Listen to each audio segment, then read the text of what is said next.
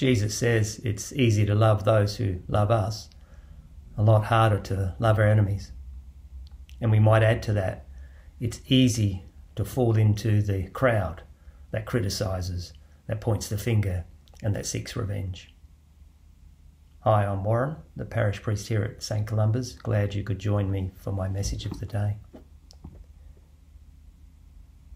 On Sunday we had that reading from Jesus where he says that we should love our enemies and we should do good to those who are cruel back to us, and we should emulate God, who is merciful. Be merciful as your Heavenly Father is merciful. And while I'm not obviously against that, it makes it sound like we could read it as it's an individual act of will. If only I could try harder, I could do this. There's more at play than that. The love ethic of Jesus, his love of God, he tells us to love our neighbour as ourselves, love our enemies. He lived that. Dying on the cross, he says, Father, forgive them. They do not know what they are doing. He opens himself to those who are excluded, sinners and tax collectors, Gentiles. He lived the life of love that he proclaimed. But it's not just an act of will on our part to decide to follow Jesus, because the act of vengeance, the violence that he's talking about, which he's offering a gospel of an antidote to that is also about crowd behaviour.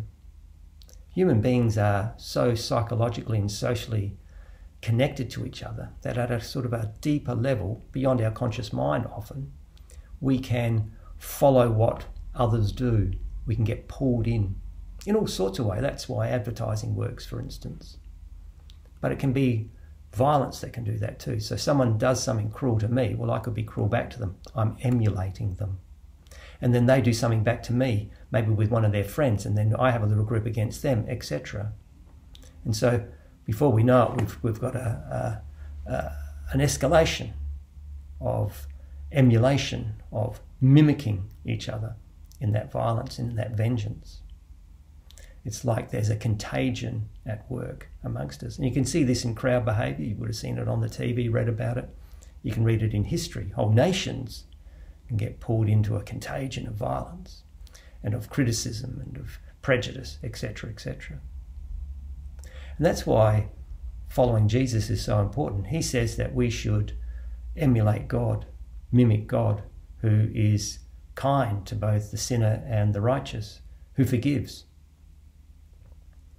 Which sounds great, but we need a human model of what that means. And Jesus as the Son is that model. He emulates the Father. That's part of what that language in the Bible is about, with Father and Son. Jesus emulates. He is the image, if you like, of the Father who forgives. And we follow him. We are his disciples. We learn from him. We mimic him. It's not just a matter of me deciding, I'm going to do what Jesus said. We actually have to follow him to learn what it means to emulate the Father. And through that pattern, to bring others in. It's called the church, where we mutually learn from each other as we are disciples of Jesus. And in that discipleship, to be ambassadors of that Jesus who is our model. This is an important and often undiscussed aspect of being a Christian in the world now. It's not just a matter of will, but of our discipleship is about mimicking Jesus, about emulating him, so that we can stand against the spirit, the contagion of, if you want to use traditional language, sin, but we could use language like violence and vengeance, etc., that so often pulls people in. Thanks for joining me. Bye-bye.